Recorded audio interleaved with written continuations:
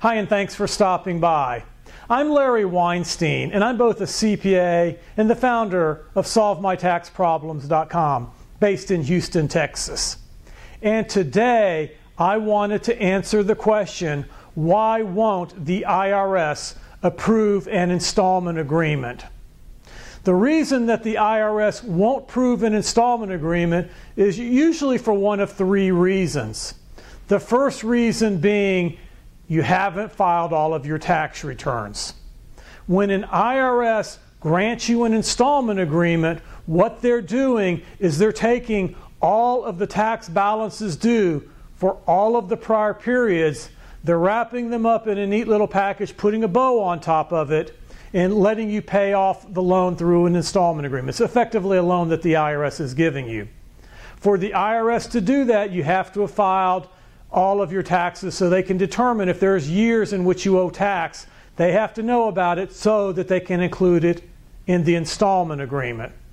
The reason for that is that by entering into an installment agreement with the IRS, you are agreeing on a going forward basis while the installment agreement is in effect that you're going to file and pay all of your taxes on a current basis. So in other words, you have to have all of the taxes filed to get the installment agreement, because if you get the installment agreement and one of the years is later filed and it generates a new tax, it's going to terminate the installment agreement.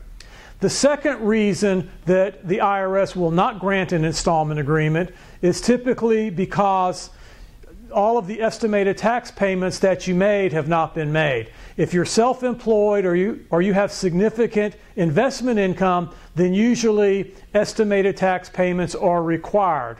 And once again, if you file taxes in a subsequent year, let's talk about the year immediately after the installment agreement is granted, and you're required to make estimated tax payments and you haven't done so, when you file the taxes for the subsequent year, you're likely going to owe tax. And by owing tax and not being able to pay it, you're going to technically default the installment agreement that you just recently established with the IRS. Therefore, they require you to make estimated tax payments for the current year.